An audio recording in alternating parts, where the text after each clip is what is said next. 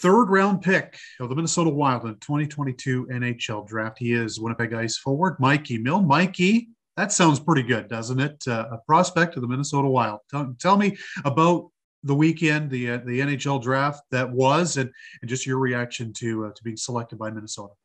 Yeah, well, thank you first off. Last weekend was super special for myself. Watching day one and watching teammates Matt Savoy and Connor Geeky go. That was awesome to start the first day, and then the next day, seeing myself get picked by Minnesota was such a surreal moment. No words can really put into how it felt. It was a super cool experience, and it's something I'll always remember. Who was the first person who called you from the Wild organization just to welcome you to the group? Yeah, I think it was their player development guy, Brad Bombardier. He called me and he was just super excited that I was there where he got me, and it was a pretty cool moment just talking with him, and kind of followed up with a couple more phone calls from friends and family. So it was a pretty cool day. You mentioned Matt Savoy and Connor Geeky, both of whom went, of course, on the Thursday night. But tell you what, go to Minnesota, and you've got the chance to be potentially a future pro teammate with a guy that you're playing with right now in Carson Lambos. How excited are you to kind of share that with him and to be part of the Wild organization with somebody that you've been playing with for the last couple of years? Yeah, it was super cool. Obviously, when I got picked, it wasn't the first thing that came up in my head, but then once I kind of looked into the roster and stuff, I kind of remember that he was in Minnesota. So just being at camp with him last week was awesome, and we've become really good friends as well. So it was super nice having a familiar face there, and maybe one day be teammates down the road. So it was super cool. What was that camp experience like for you? Because I know, I mean, for a lot of the guys that were picked here in early July, it was a pretty quick turnaround to get your first taste of life in a pro camp. But take me through the experience in Minnesota and what you took away from it.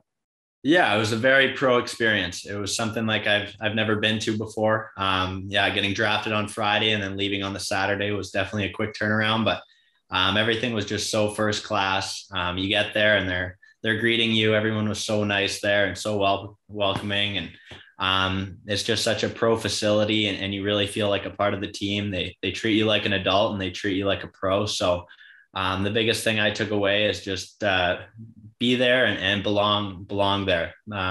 You're there because they picked you. So it was super cool to just kind of feel welcomed by all the staff, and I'm definitely excited to be in Minnesota. Of course, you've spent a few years now in the ICE organization, Mikey, and have always kind of been relied on as somebody to provide offense and provide a bit of a two-way game for that team. But I mean, you look at your numbers from last season, and it just jumps off the page, the production that you were able to put up with Winnipeg.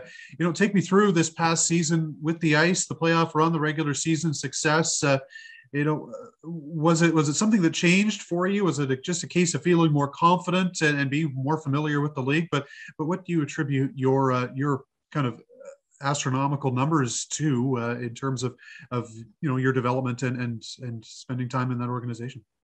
I thought I had a pretty good summer. I had a good summer before the season, and when I went to camp, I had a lot of confidence. That was one thing that I felt like I had to play with, is you got to go out there and be a big body and be a player that can be relied on in all situations. So going into the year, I had a lot of confidence, and the coach did a great job of giving me an opportunity to do that. And myself, as well as the team, got off to a really hot start. I think we won our first 11 games, and everyone was contributing as well as myself. So the start definitely helped my progress throughout the year, and just staying consistent throughout. There was obviously ups and downs, but just staying with it, staying confident, and believing in myself was one of the biggest things this year. And it definitely paid off, and it's going to be something that I continue to do down the road.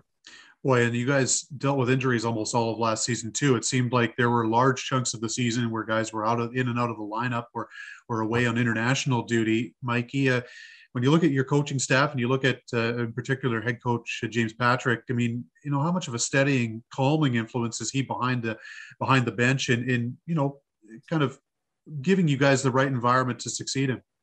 Yeah, our coaching staff was great. They believe in every player, and we had a next man up mentality. I think it showed throughout the year and the playoffs. We believe in that room, and we think anyone can and play a big role. And our coaches did a great job of that. Everyone was excited to play. Everyone was excited to be at the rink. So they did just a great job of making everyone feel welcome. And I think that's why we had our success. Looking ahead now to the fall, it's obviously the potential for you to potentially turn pro, but will also come back to Winnipeg as a veteran leader on what should be a pretty good team with the Ice in 2022-23. What are some of the things that you're working on over the summer, to try and take another step, much like the one you did this last year? Yeah, I think just go to the gym every day and have a purpose. Try to get better every day. Something I'm going to work on is my speed and just kind of building some upper body strength. Obviously, that jump is a big one, but my goal next year is to play in the American League. And if that's not the case, then hopefully I can return to Winnipeg and be an impact player and a leader on that team. So I just have the mentality of getting better every day, and we'll take it from there.